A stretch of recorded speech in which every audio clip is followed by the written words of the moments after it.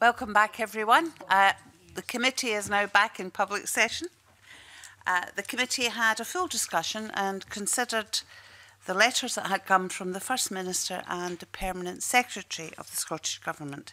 And the committee has agreed that we will write back to the First Minister and to the Permanent Secretary, both for clarification and further information from the Permanent Secretary with regard to the retrieval of information.